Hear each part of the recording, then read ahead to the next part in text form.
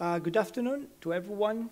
My name is Maurizio Rossi, and I feel honored to be part of this forum and to host this session on the next generation city. The next generation city, I believe it's not much purely architectural design aspect, but that's going to be more about how the people and how to support the people to design their own ecosystem. Because cities, regions, nations is about people. And we need to get the diversity of identities and try to create those density of those identities coming together to create a context. This has to be human-centric. That's how the cities should be created. So I always believe that the mission of a city or a smart city is to make the people smarter. And that's why through this session, we'll explore how the digital technologies and the creativity and the art can become a driver, a relevant driver, to hack the traditional model to build the cities or to create a master plan based on map configuration.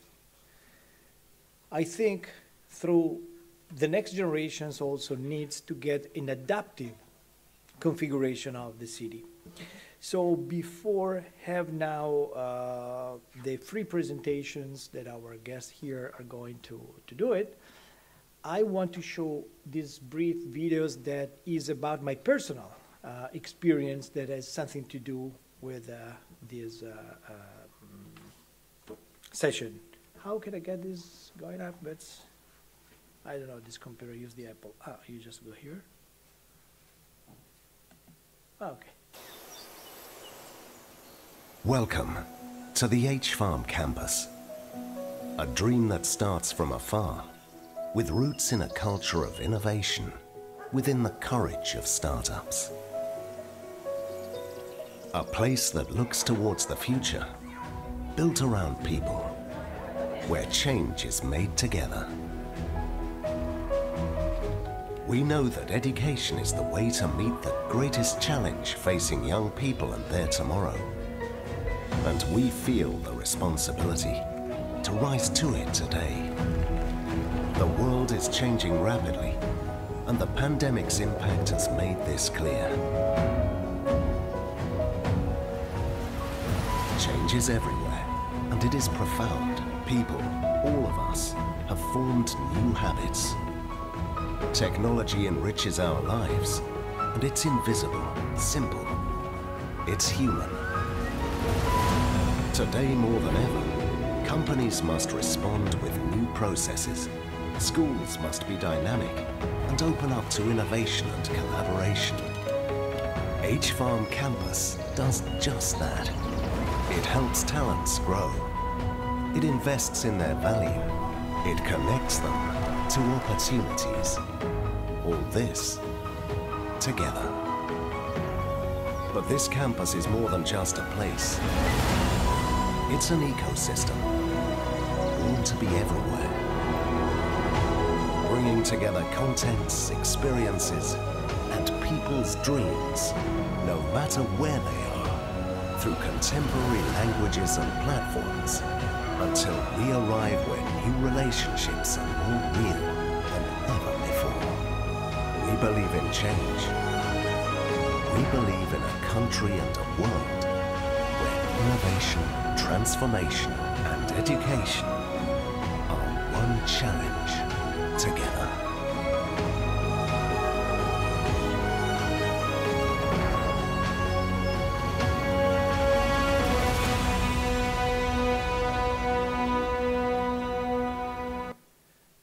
So those 2 minutes are summarizing about 15, almost 16 years. And everything started with the idea to create this concept, to have a living concept where diverse people joining together. But we started from really a grass field, and Hrish knows because he was there like 10 years ago, so you cannot recognize now as big. It's a 52 hectares. And we started from a philosophy. There was the human philosophy, be human-centric. So the idea was to create a village, and we did focus the beginning to the next entrepreneur generation. And we say, let's have those young kids with the digital technologies to become the next generation of entrepreneurs, the first 21st century generation of entrepreneurs. That was our aim. So at the beginning was an incubator. But this path, it was really about an adaptive configuration. And we used the structure, the infrastructure, designed to be human-centric and follow this evolution because new generations and then challenges, some are local challenges, other are big challenges, other are global challenges. So compressing this story, today it's 3,000 people on a daily basis there. 25,000 people every year comes for different purposes. We run hundreds of events, and there's meetings, and there is many, many other activities. We started years ago with summer camp, and now we host students from 40 years old to 30 years old. So there is 4 universities, it's an international school, and there is the diversity there. It's probably the biggest asset we created. And this contamination between the young people, the next generation who comes and want to be close to their future, and the existing business and deal, because we have 400 people that just do business. So the KPIs I use are 25,000 people, thousands of jobs we created through more than 1 decade. We have a running business which is more than 50 million euro per year. And we have every year about 1,000 new graduates on all classes that moves up. So that's a real experience that came from having the mission to get a human at the center, and all these physical place has been organized really like a technology platform. So that's why now through our guest here and the presentation, we want to explore how we can really hack the traditional model because of the technology and the creativity. Because we think the technology is something, is something weird, but technology is everything. So the chair or a fork or a knife or a dish, they're all technologies. So it's about to have the creativity and the art. And the art is the highest expression of where you can push the boundaries. And we need now, especially now, that we are in the 21st century and we have a generation shift, and we are the first 2 generations which are digital native, because both millennials, the Z generation, the next one, Alpha, they will have different challenges, completely different challenges that we did have, but they are really digital native. So that's extremely important, in my opinion, that we'll see now with this session, and then we're going to jump into a conversation, how technology, art, and creativity combined can really help to redesign the future of the city. So according with the schedule here, so I'm a gentleman, so I would, but I want to follow the program that Thomas put together here. And so my friend Hrish, please join here and introduce yourself, because all of you has very interesting story about your life. And then you jump into your presentation, okay? And then I come back and introduce you and her. Thank you.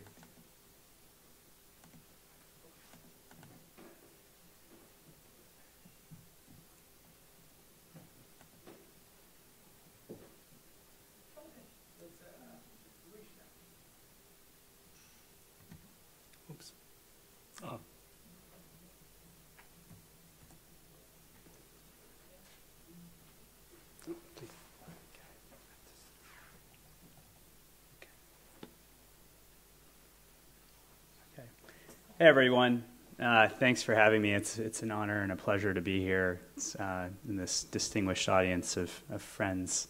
Thanks again, Maurizio, for always your excellent introduction, and it's always great to see you.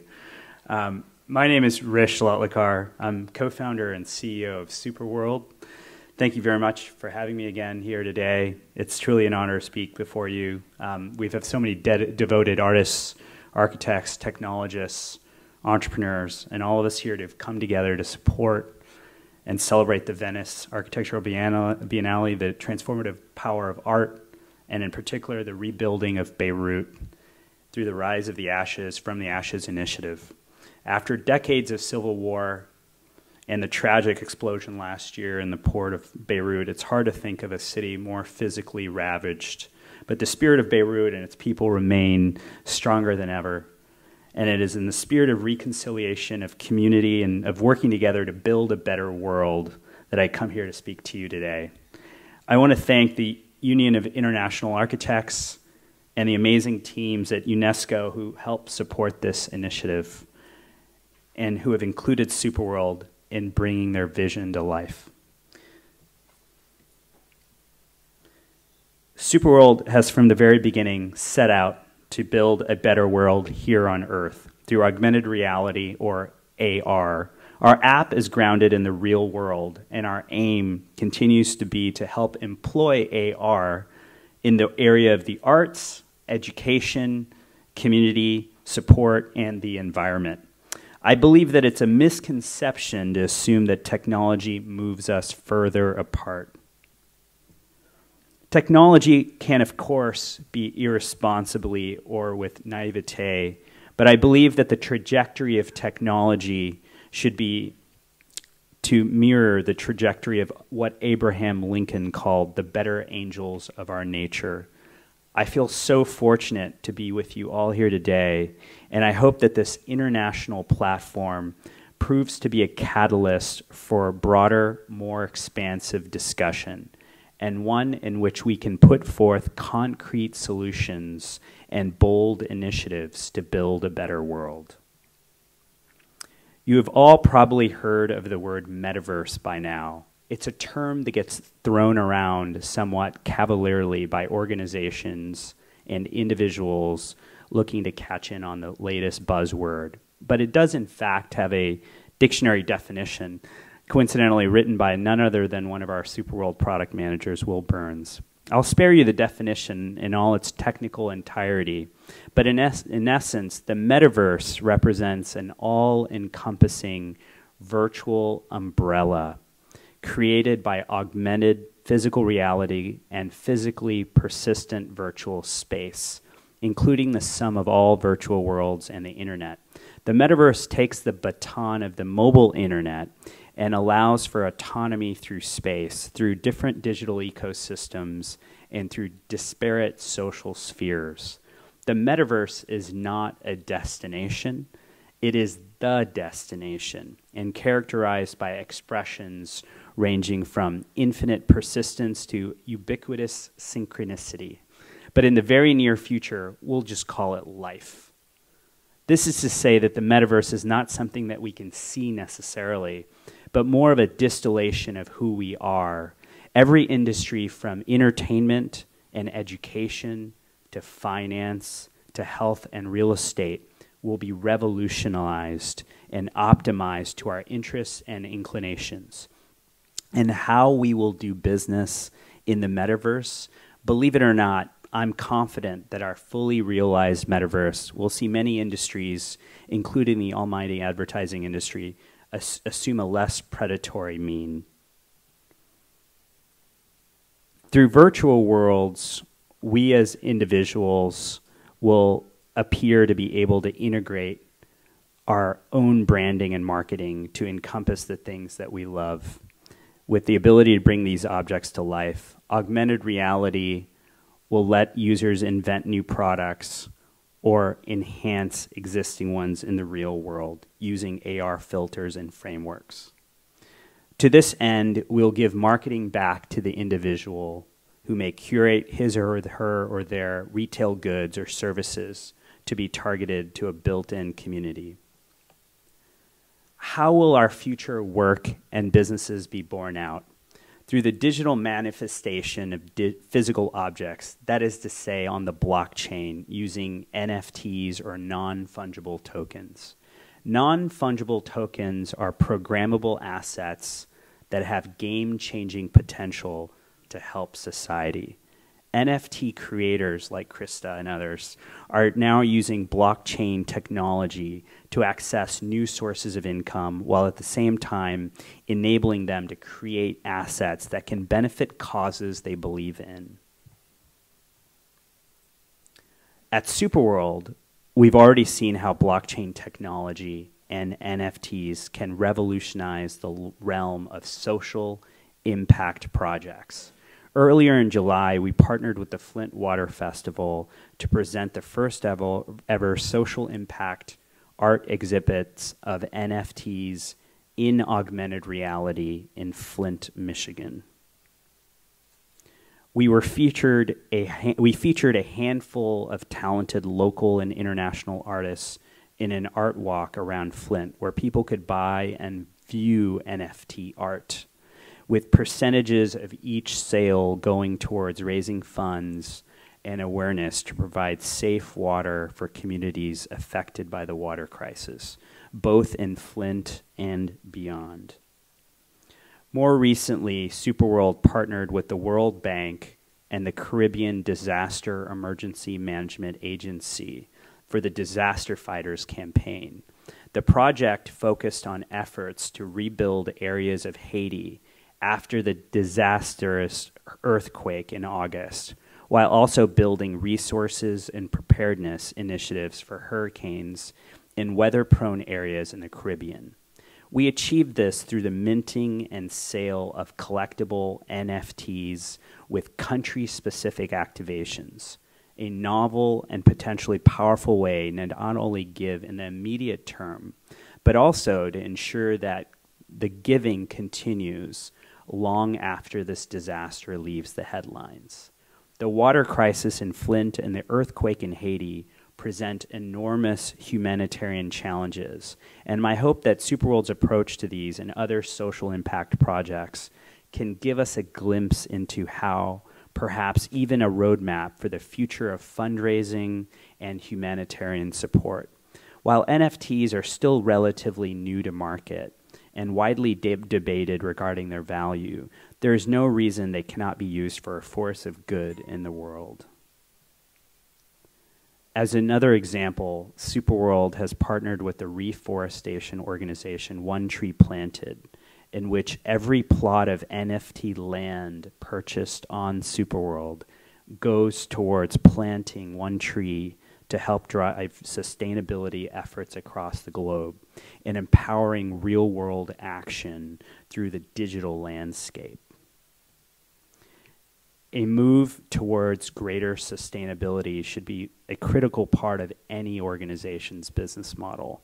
So while Superworld is invested in providing an amazing digital experience, we're just as invested in making a positive, tangible impact in the real world by using the sale of NFTs for good and steering our super citizens towards exploring, creating, and discovering augmented reality content that not only entertains, but educates and serves as a catalyst to help global efforts to combat climate change, hunger, poverty, and inequality.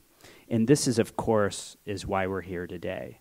I firmly believe that by creating a virtual realm of experience where anything is possible, where we can translate the best of what humanity has to offer into fully realized applications in the physical world, our collective knowledge and experience and our access to it will become all-encompassing in an intimate and a very human way.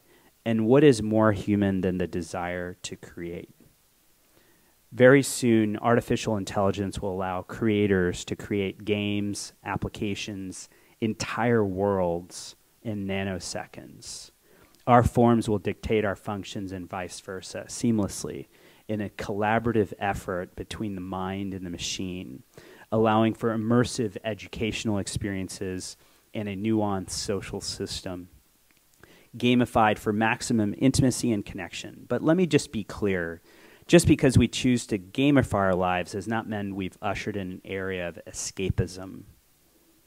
To the contrary, we've not compromised our moral compass or not entered a sphere of frivolity, but enhanced our emotional and physical investment in the world. The point is, just because something's fun doesn't make it frivolous. Every day I'm thankful that I and the whole Superworld team can enjoy the process of digital creation while at the same time making hard work make a profound impact here on solid ground. Today, we take another step towards creating a bridge between this physical and digital divide. I couldn't be more excited to share in this vision to rebuild Beirut and to give its citizens access to a new dynamic and improved infrastructure and to have a more equitable economic dynamic. Right here, right now, we all have the opportunity to do something that touches the sublime. Pablo Picasso once noted that creativity and art wash away from the soul the dust of everyday life. He is right, of course, but today we can add another clause to his quip.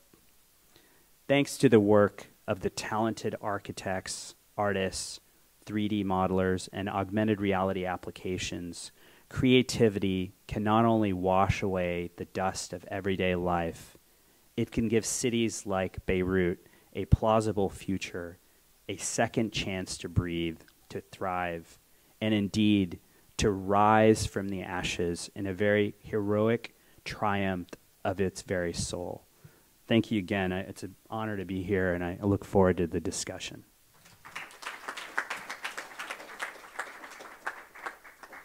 So this is a great example that show how the technologies and the digital platforms are very close in between the virtual contents and the real life and our life. That's there was two words and now are becoming very, very connected, interconnected, I would say. And this is a great example.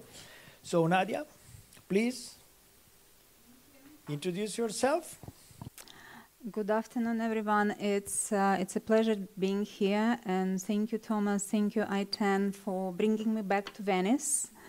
I have a very personal touch with this city. I have been working with Berengo Foundation and Glass Stress since 2010. And then adventure brought me to the digital realm 3 years ago. I met the co-founders of Snark.art, Misha Liebman and Andrea Lyokin, that introduced me the blockchain as the new creative medium for the artists. And as before, I with Berengo Studio introduced glass as a new medium to the artists, I thought, well, that's actually not a big difference. We can use blockchain technology and push the boundaries of creativity and this technology to another level. It's remarkable also to speak about next generation city in Venice and speak about Beirut. Those both cities were based and historically based on its invention, innovative mode, and wealth and prosperity that was brought by communities. So, of course, we speak about next generation community when we speak about the city, any city. City without community is a ghost town. And I hope that in 15, 20 minutes, I will show you how artistically through blockchain can be brought new way to create new way of communication, but actually not new way of communication.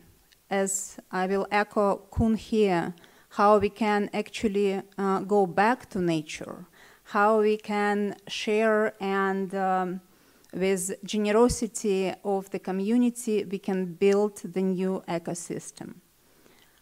As I already started to tell that Snark Art was created, built in 2017, and it's one of the pioneers in NFT and blockchain. Since its beginning, we were always interested to use the creative possibilities of blockchain as a socially interactive artistic tool.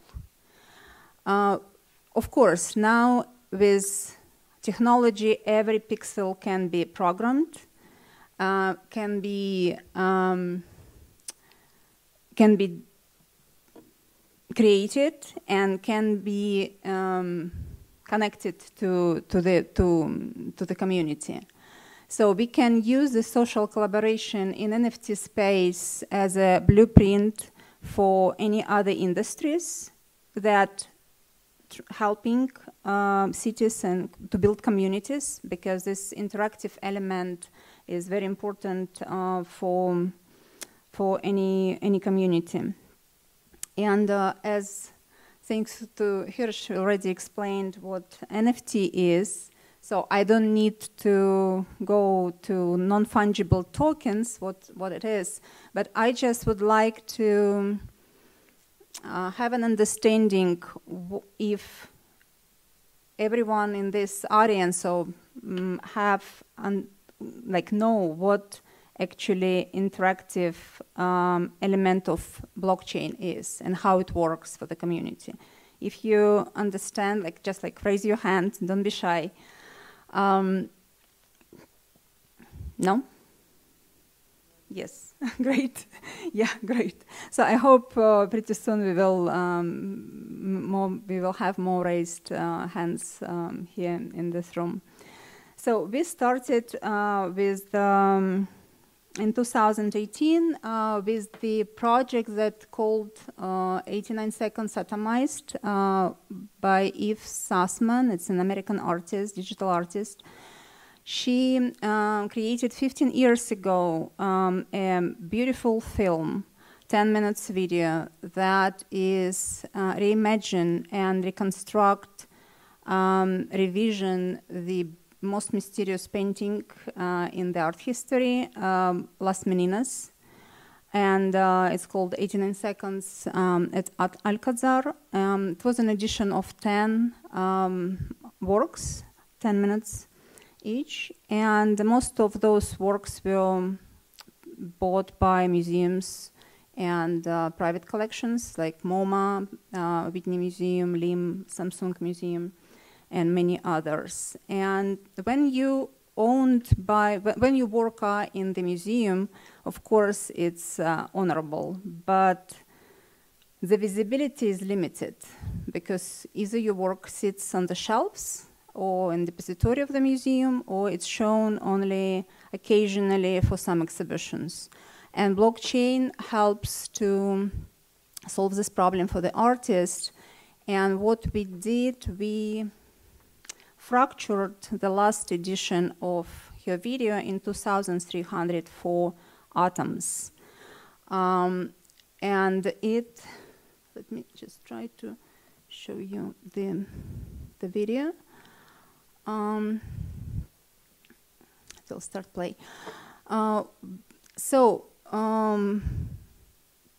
This is a part of the video. We are not gonna watch everything. I just show you that you will have an impression how beautiful this artwork is. So when we fractured the artwork in 2,304 pieces, each atom is 20 pixels by 20 pixels and consists 10 minutes video. We offered it to the community for, we offered it to the community for $100 each piece. The value of the whole artwork was that time $230,000 approximately. And so we brought this idea of decentralization of art. That time, 3 years ago, in 2018, decentralization was forbidden word in the artwork, traditional contemporary art, because nobody wants to say about democratization, because mostly it worked when a few people spent millions, but in our case, with this artwork, millions spend a few bucks and can become the collectors of the museum piece. It also brings interactivity to the piece. It's not only the artwork that you can watch and you can see at the museum, but let's imagine right now in this room that everyone here has first crypto wallet already. You are very advanced, and you bought for $100 a few years ago, you bought one atom. This is how each atom looks like. You don't see much. You see pixels, and there is also sound goes. I just turned it off. Of course, what you can do with this one fraction of this artwork. You can watch pixels, but you can also exchange the pixels with other shareholders of this piece. This is one thing. Another thing, you can also have access to the communal fragments. So it's practically become the owner responsibility, or either open or close an access to his piece. And you can also, with centralized interactivity, you could use this atom as a key to schedule the screening of the full video. So you can do private or public screening by yourself. So you don't need a museum, you don't need any authorities. You, as like with one atom, you can become an exhibitor of the museum artwork. And let's imagine, so you have this atom, and I schedule this screening right now, and you, with your atoms in your crypto wallet, you can, in a lifetime, you can either open or close an access to your piece. So you see the black squares over there on the video. So that means that there are owners that locked the closed access. And you can open or close. So that means every time when the artwork is shown, it becomes a new version of the artwork. The video becomes a living artwork, alive, always, and it's changing. It changes because of the community, because of the power or wish of the community, and moreover, you could also with this artwork. It's my favorite artwork that Snark that Art created. So the artist, when she developed, she created her first artwork, initial artwork, 89 seconds at Alcazar. Her idea was to let the viewer feel himself when he looks at the video as a fly on the wall in that painting. So kind of like go inside of the artwork, into the work. And with this blockchain edition, we could go even deeper in the creative process and artwork. We can go into pixels. We can, and the questions are now how deep we can dive with blockchain into the creative process and artwork itself, and who decide how long the artwork should remain alive. Because with this dynamic and with this mechanics, also artists gave a power to the community. We have now 300 collectors of this artwork. It gave a power to the community to decide if, let's say, every one of you here will stop sharing what you own. It will become a black screen, and the artwork will die. So, and the artist with this artwork signified the power of the community and also how it relates and reflects through the history of art. So we have now the decision to do this. And so far, of course, this artwork is very much alive. We have many museum shows with this artwork. It's here we did a presentation in Pushkin Museum. Now this artwork shown in Switzerland. And we are going to show it in the Hermitage Museum pretty soon. And so this has become a piece of art that with private and public screening could actually live as long as, like, let's say you as the owner, so other collectors will decide. So if with if Sussman artwork, we created a fractional ownership and new way of interactivity with artwork. So we went with our recent project that will be released in a couple of weeks to the public. We went even further. This is the new project that we developed, new project by Michael Jew and Danil Krivoruchko. It's called Organic Growth Crystal Reef. This is the project that bring together not only the power of community and fractional ownership and in like involvement of everyone in the community, but it also brings the view that everyone, there is uniqueness in all. And it become, Maurizio mentioned this about collective identity. This project creates the collective identity. I'll show how. Oh, just a second. Yeah. So let's imagine again. We have 10,301 crystals that are supposed to be generated. For now, we don't know the shape of the future crystals. Let's say, I will explain you mechanics so you will understand how it's going to work. Let's say Michael or Danil did the first purchase. They bought a seed of the crystal. They could identify the color, desired color.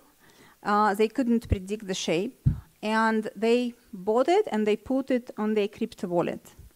So in 5 days, this crystal will read, like through algorithm that is generated, created, read the activity of the crypto wallets, of the crypto wallet of the owner, and generate the initial form of the crystal. But it's interesting thing that you can't hold it. In a case, in an order you want to bring the value to this piece, you need to relinquish ownership. You need to sell it to someone else. So let's say Michael sold it to Maurizio. Maurizio is very active in crypto world, and in you, because your uniqueness of your activity, your uniqueness that is written in your crypto wallet, it brought extra layer to the crystal of Michael, and the shape became even more beautiful. Then Maurizio sold it to Hrish. Its new layer was added to the crystal. Then I bought it. I'm very active in crypto space, of course.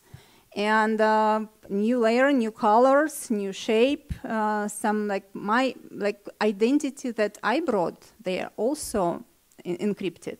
And then Krista got the final one, let's say, the most beautiful piece that combines and consists uniqueness of all of us, but at the same time, it's like it's become collective identity. So there is everyone in all. And you can see that everyone can start building these crystals, because like what we see now, we are in a pre-sale mode now with this project, and we see that people got so excited. We got like 4,000 people on Discord just joined in a week, because they understand that you can't create something very beautiful if you hold it. You need to share, you need to sell. So they started to form a sort of like families, because the crystal can change the form. There are 7 iterations when the crystal can be changed. And after 2 months, we lock the final shape of the crystal will be locked. And so they start to create the families that, like, okay, if it's not, you can't just share, you have to sell. So they, like on trust, they they trust each other. Okay, I will sell it to you, you sell it to me, you sell to me. So they start to interact inside of the big community in order to bring something special to the community. And after all those crystals will be created, we will go further. There will be these unique sculptures, and the artist, we will bring it to the, just imagine there are like 10,301 beautiful sculptures that with this uniqueness in all collective identities, and it will become an ecosystem.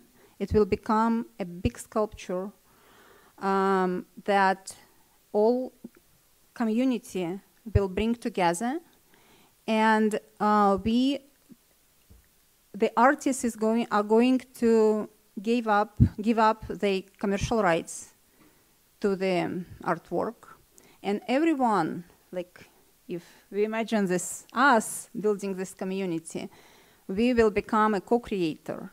Everyone will become a co-creator of this final artwork and the crystal.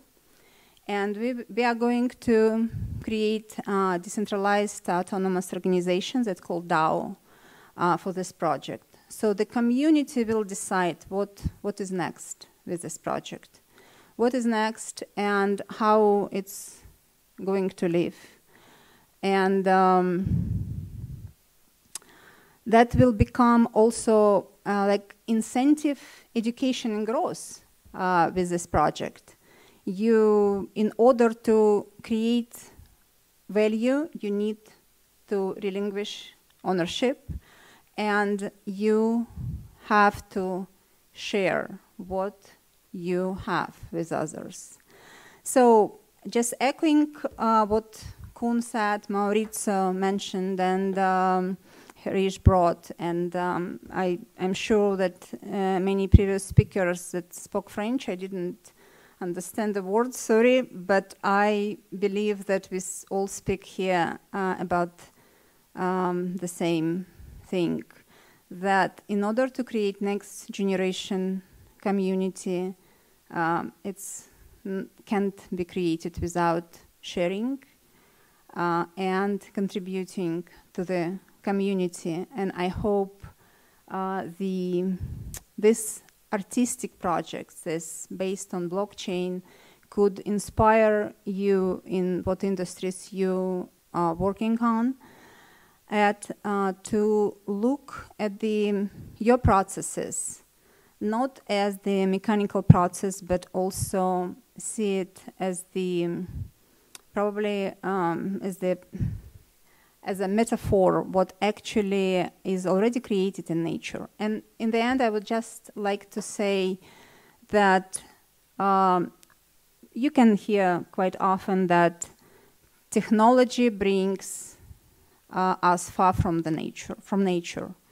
But these projects actually show us that blockchain, if you use it properly, if you really use its interactive elements, actually bring us back to nature, because you can reconstruct what has been created. Like with these crystal projects, it's conceptually based on the idea how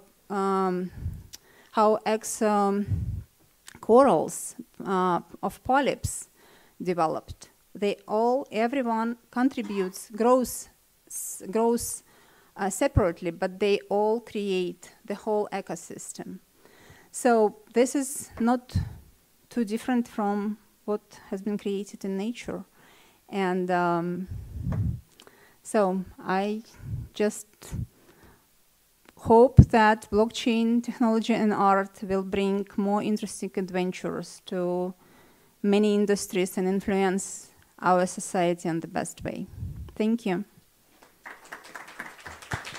Thank you, Nadia. Very interesting. I have been impressed about the community, because the communities are the essence of a context, of a life, of a city. So this is a great example how the community can interact with the technology. So in this case, it's like the art is the way how people can co-create, they can create value, because very important things, and I think Krista now can show, we are moving from the information age to the awareness age, because it's a moment that the contents are going to lead and give a sense, and the technology will really help to this connection. So if we go, and later we can have a conversation, if we start connecting the dots, because we saw how a digital platform is designed to connect with the real world and creating connections. And we saw through the art an example of how different identities can connect, but can co-create and generate values. And this can be scaled on a different sectors. But because the art is the highest level of creativity to expose, this is a good example. It's like a window. But this one can be applied on many diverse elements of a city. That's why a new city has to be designed accordingly with the technologies, the art, and the creativity. And I think now Krista will give us some great example about content awareness and building, inspiring, and become like a driver. This project is called Regenesis. Regenesis because I have focused on a neglected neighborhood in the South Bronx. It is the projects of Mott Haven. Mott Haven is probably one of the poorest parts of New York, and you have public housing. What I've done is I've actually visualized the possibility of transforming any place in the world with beauty through the power of XR. That's virtual reality and augmented reality. You see here the towers. Many government housing projects in New York look the same. They're all very shoeboxy brown buildings, very oppressive architecture. And I find that when you are in an environment, that what you see in your world outside of you becomes a mirror of the mind.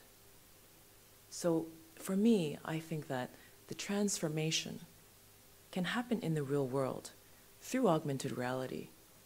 You present a new possibility. I think everyone in the world can live in beauty and dignity, there's no excuse with technology that we have now. Anyone can live anywhere in the world with beauty and dignity.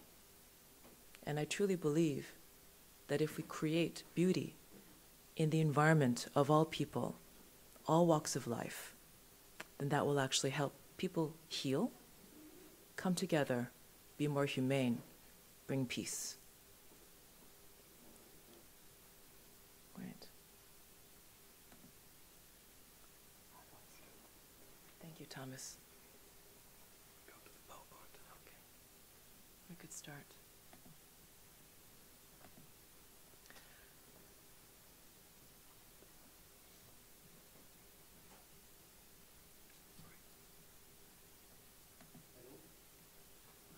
You know. So here we go.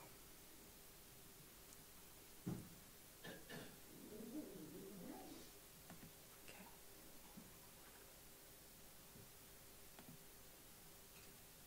Great. Thank you. Project Regenesis. You know, the concept here is that you're really rejuvenating and rebuilding, and you're bringing new inspiration and a new vision for the future of communities that need it, that need some inspiration, some hope. And this project is really the first social impact XR NFT. And what an XR NFT is really taking the project from just a regular NFT into the metaverse and offering it as an experience for the world, for the community. We can all access the metaverse through virtual reality goggles. The Oculus is my favorite right now. And of course, through Superworld. I'm the global ambassador for Superworld. Hrish and I believe that we can use the power of augmented reality to beautify, to improve communities worldwide. And through the sale of the NFT, finance change, support the community. So here we are, the metaverse meets AR. This is the community, it's called Mott Haven. And what we're trying to do here is, like I said, using art and imagination to create an augmented reality art installation in this real place. And this is possible with Superworld. I'm just going to say that within 5 years, we're going to be wearing augmented reality glasses that will be created by Apple. Once these augmented reality glasses come into the market, it's going to change the world because we will live our real lives with enhancements of augmented reality. People in Mott Haven can go outside and they can see the beauty of an augmented reality art installation. And this was basically the project for me. I want to beautify. And at the same time, we want to finance education programs for the children. Basketball. Basketball is the #1 sport in that community, but they don't have a basketball team. So why not finance these social programs that not only beautify the environment, but actually uplifts them? This is the actual Mott Haven scene. This is what actually exists. But when we can actually have an augmented reality experience, even on our cell phone, that single transformation can really change the heart of people who live there.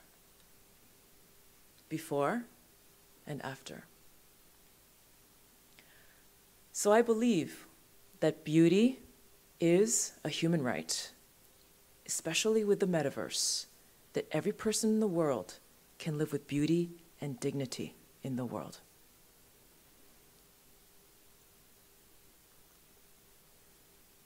And what I've basically integrated are healing sound and light installations on the screens. My artistic practice comes from a foundation of meditation. I meditate. I actually treated my own depression and anxiety through meditation. I practice transcendental meditation. I believe that art can actually heal, can actually help us get into a state of pure consciousness of the sublime. I believe that that experience is healing. And in fact, there are studies at hospitals like the Cleveland Clinic that proves that art in the hospital actually facilitates healing time. So why not introduce art into the public sphere through augmented reality in a major installation, in a concerted effort?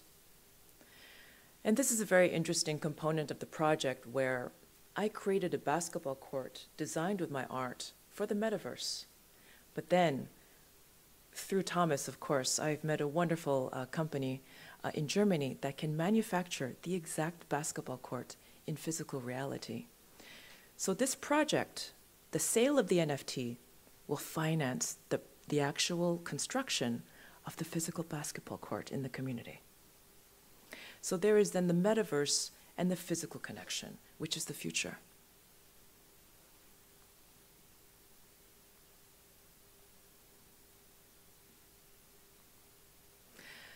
Right now, these screens, why do I use the screen? Because I believe that the screen and digital technology has been used as a tool to control us, to manipulate us. It's unhealthy up to now. I believe that the screen actually, as an art intervention, can actually be used for humanity, can be used for a tool of wellness. We should be able to control the technology, and we should choose to use the technology in a way that makes our communities better, that makes us healthier, and not adopt the technology blindly with tacit consent to mine our data, to violate our human rights. Let's be mindful. And also, let's practice meditation. Because digital natives are affected by the technology. There is the highest rate of myopia, which is a nearsightedness in the world. It's a major epidemic caused by digital devices, caused by the screens, these young kids. You have more children getting eye operations at the age of 14 from near blindness because of devices. Why not use the screen for wellness? So I basically started a tour called the Continuum Tour. And actually, I'm showing in China right now. You have some images within this collage of my installation in Aranya Beach, which is in China, happening now. It was supposed to be a 3-day project, but now it's extended to 3 months. And my next installation will be in Toronto, October 1st to the 4th. My mission with this project, and I'm also going to Miami Basel, my mission with this project is to get the message to every person in the world that we have to take care of our mental health and use technology as a tool for well-being and humanity to bring us together. It's time to heal. We've just come out of a major pandemic. Let's change the world in a positive way through digital art and the power of XR. Thank you.